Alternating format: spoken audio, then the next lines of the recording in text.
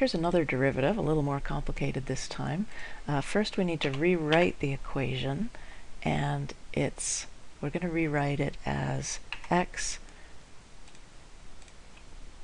to the power of, a fraction, which is 1 over 3.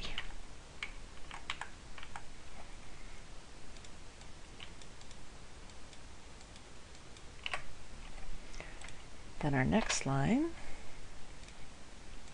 we can do the actual derivative. Y prime is going to be 1/3 comes down for front, so it's 1 over 3. And now, again, we have x to the power of, and this time it's going to be the fraction, 1 over 3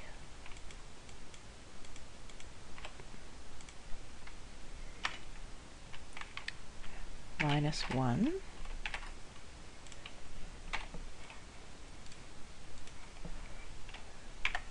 so that equals the fraction 1 over 3